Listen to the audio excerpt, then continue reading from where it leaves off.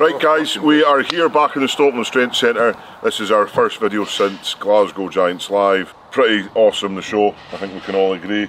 Dan was there, obviously Tom and I, first and second. One of the most amazing shows I've ever been at. The crowd were amazing, so thank you for everyone that came to watch us. Absolutely incredible. So we are now in prep for Arnold's and Britain's Strongest Man. So we've got Arnold Classic this Sunday down in Birmingham at the NECC. Or the NEC, whatever it's called. Hopefully all you guys can come down and watch us. We will be there Saturday at different stalls. We're selling merchandise down there as well. Thank you to Official Strongman for letting us come along, and to Master as well. So, for our merchandise will be on the Official Strongman stall and on the Master stall. So, if you are wanting merchandise, get to them stalls Saturday and Sunday. Our lovely camera guy Simon, Gabrielle will be there. Sinead and Cushy also, hopefully Dan as well, if we can sneak him in through the back door. So yeah, we've got Dan up this week. Dan's coming up. We did a deadlift session yesterday, went over some technique. I've changed my stance a little bit because I'm a lot fatter than when we changed the stance last time. Today we have got push press, so we're doing some push press, some accessories for push press, and then we're going to work on some dumbbell technique because we have dumbbell in the next three competitions we're doing. So geez, 3 comps in a row got dumbbell. Pennies. You and Tom filled up the Rogue dumbbell to 105. 105. So and guys, Dan filled it up the hard way. I was actually just range for once in the life, so hey, that's fair. What does that mean though? Who knows what that means? Tom doesn't explain things, he just says them. How do you want to explain? So we were trying to look for a funnel, but Dan got the petrol bit and poured it in, and it took so long to pour in because it was just straight down and then it kept filling up, didn't it? And then I found a piece of cardboard, put it in the shape of a hole, filled it up, and it was like a slope, and it all poured in. So it took about 15 minutes my side, about an hour and a half his side. So I'm not just the strongman, I'm a brains of this cooperation. Cooperation, yeah. Anyway, yeah, so we both got push press today. We're doing all that stuff. I think Luke with his push press is doing 5 5s 160. Yep. He's doing his own stuff, but Dan wants to do me lighter, so I think it's 100k, 5 5s. More to the point that you want to get my leg drive more effective.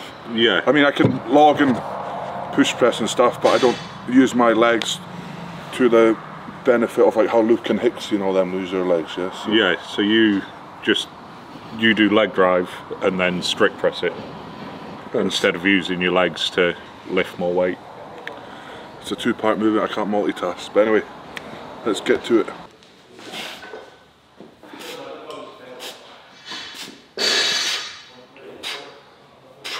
Oh, look at this one. Oh, that's really slow. Sorry guys.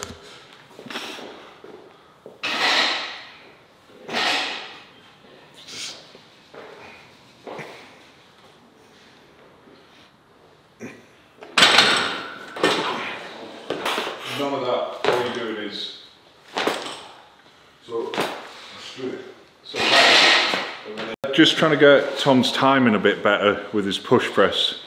So at the moment he's doing like a big leg drive and then strict pressing it. Whereas we want him to use his legs to make the press easier. And yeah, I mean he's pressing like 210 at the moment, so it should be a worrying improvement. Down. Yeah. That's it. Perfect. Do exactly that with that. Yeah.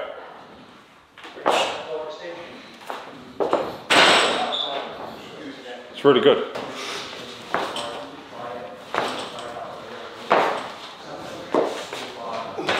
What do you say your biggest difference is with pressing compared to Tom's? I've just got more explosive power in my legs. I utilise my legs more than Tom does. I think Tom probably strict press more than I have. So he probably utilises more of his strict power when he's pressing. It doesn't just happen overnight, you know, putting your legs and, you know, getting that explosive power in your legs. It takes a bit of time. Like you look at how Big Z pressed, he had a little pop in his legs, but it was very effective. When I press, I've got more of a bigger pop, which is effective. You look at Eddie didn't really have much of a pop in his legs, so it's all just very athlete specific. But it's definitely worth Tom trying to, you know, get as much power from his legs as possible, even if it's just a little bit. Tom used to just dip and then press, so he did the two movements, but they weren't kind of complementing each other. Like Tom would dip and then press, so it wasn't a complement of each other. So I think that's what Tom just needs to get into his head more, is that once he does use his legs, those, like especially log for reps or axle for reps, whatever it is, that becomes a lot more easier. He still did 9 reps, kind of strict press, 150, so it's not bad. So we'll see how it goes.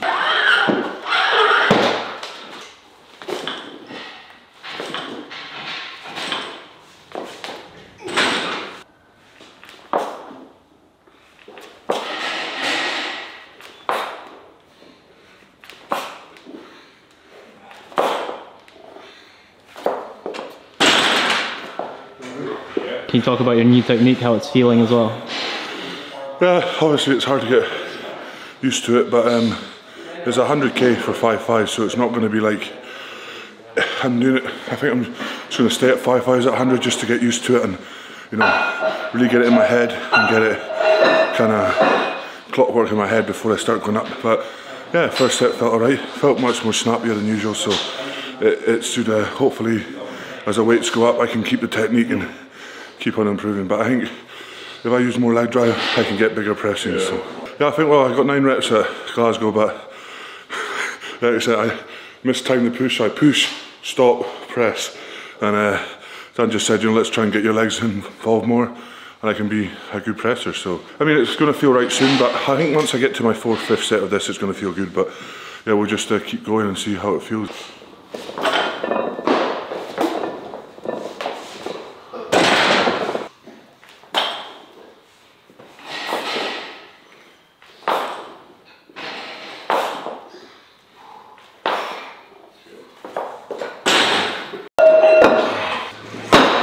It's very similar for how we're going to use Tom's dumbbell technique. Teaching Tom to jerk I don't think would be beneficial, but getting him to use his legs would be massive.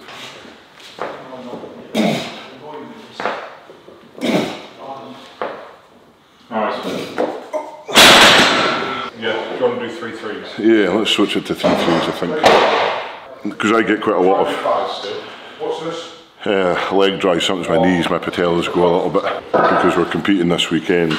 Strength wise, a few days before a competition doesn't make a difference, so rather than try and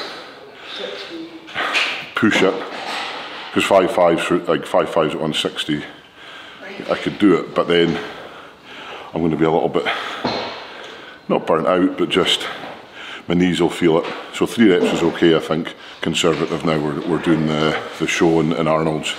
Because before we weren't actually sure if we were going to go and do it, but now we've decided to go down.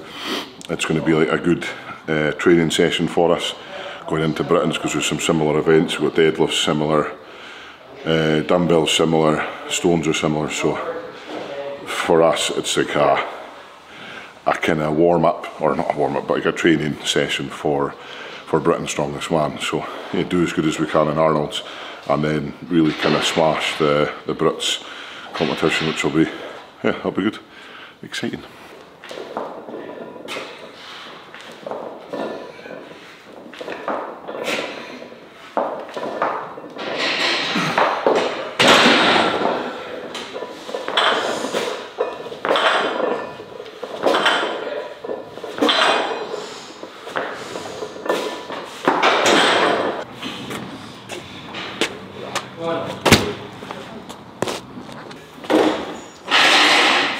So guys, that's a push press finish. Now we're going to do dumbbell training. As Luke said, we've got it in the next 3 comps. We've got 65, 80, 105 here. So I think we're just going to have maybe try and 2 or 3 reps of the 105k dumbbell.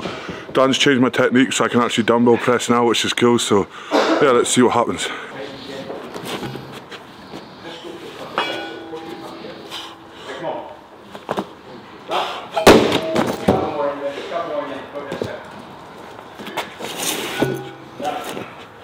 Two more. Two more. No. Two more. Yep.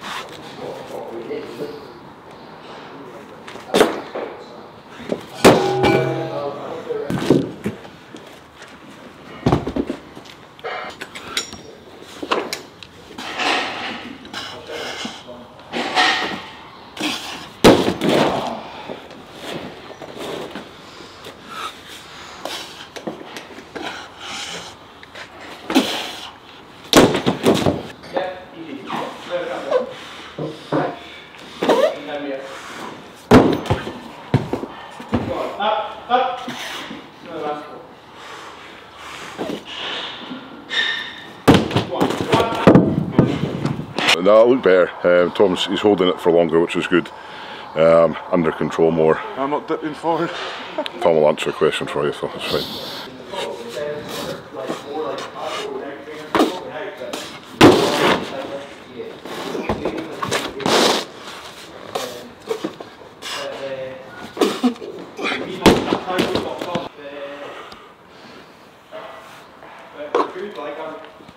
They're surprisingly soft. I expected something hard to hit. Yeah. So roast it. I start from everything. That's like 4 words you're saying. That comes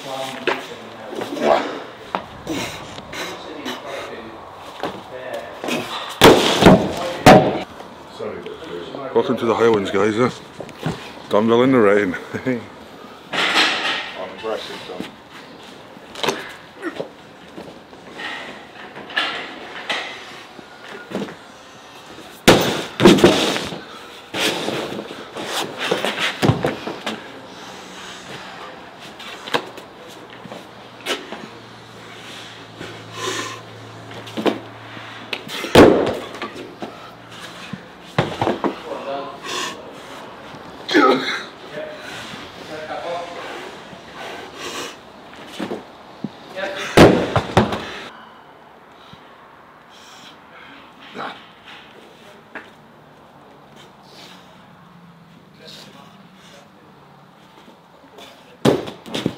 How did that go for them, boy?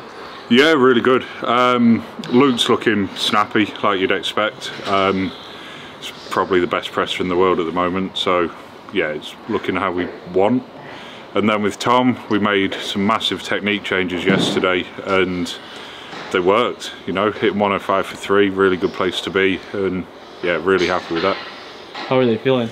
Yeah, feeling good. Like I said, I think the dumbbell was a really big mental thing for me.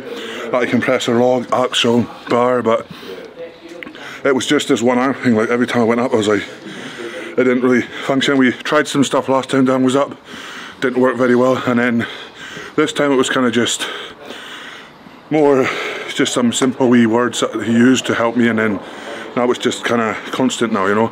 For me, the most important thing is getting my hand in the middle, making sure it sits up like this, and when I press, it's more just not following my head of the dumbbell and my arms out for the balance point. So I did them, and I mean, 3 at 105 is my best kind of ever. I also training yesterday as well, dumbbell, and then doing some push press before it, you know, so it's in a good position to be in as well, considering it's outside raining, and like I said, conditions are hard here, but when they're hard here in a competition it'll be easy, so it's all good, I'm happy. Leave the triceps and do the leg raises. Cool. And that's a hold on the leg raise rather than reps. Right, okay, yeah. Push press and the dumbbell press done. Felt okay. I'm not really going into it in anger, full anger. Just got to watch my wrist is in the right place. Felt fine though, so we're going to go and do some accessories. Just get a bit of blood into the muscles and prep for the weekend. So Dan's just kind of tweaked the plan in order for us to be kind of fully fit for the weekend and kind of give it a wee shot. Give it a get pumped on for Arnold, baby. What's that laugh about, Tom? It's the Arnold laugh, baby. It's not Arnold laugh. How many are we doing? 3 15s.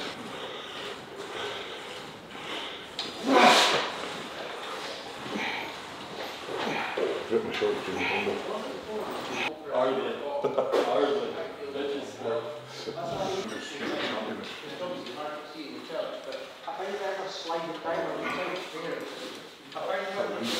So they're doing super high volume of band pull aparts. Rear delts are like responsible for the first inch or two of pressing. They take quite a lot of hammering. People don't really work them that much.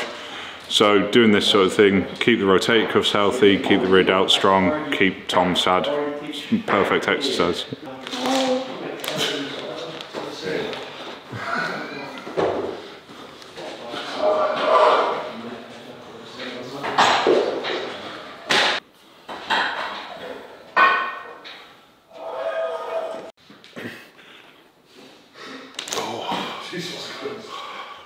That's so bad.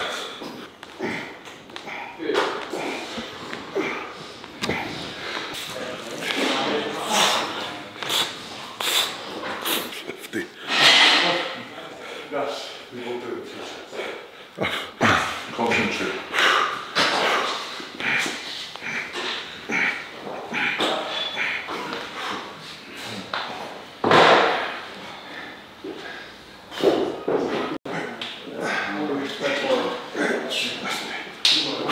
Do a couple of sets. Do you want me to time both of you? That's the 100 things done now. Hanging leg raises are meant to be you hanging legs up and down, but he's got some wacky way of hanging, putting your knees up for as long as you can.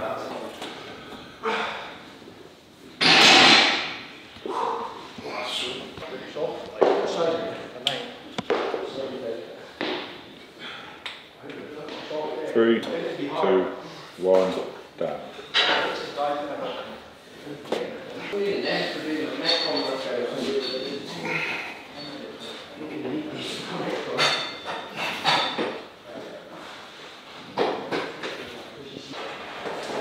3, 2, 1.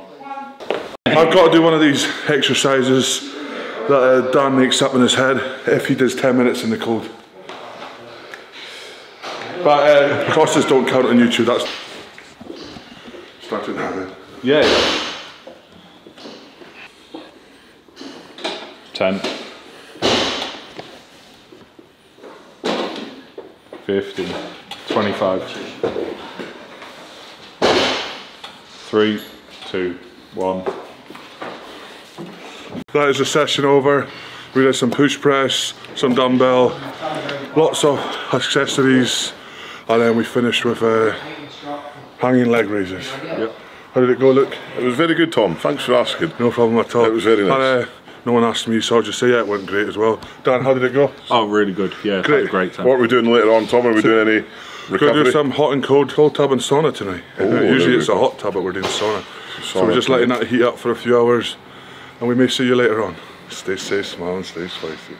Don't forget to ring that little bell. Ding, ding, ding, ding, ding, ding, ding, ding, ding, ding. Done.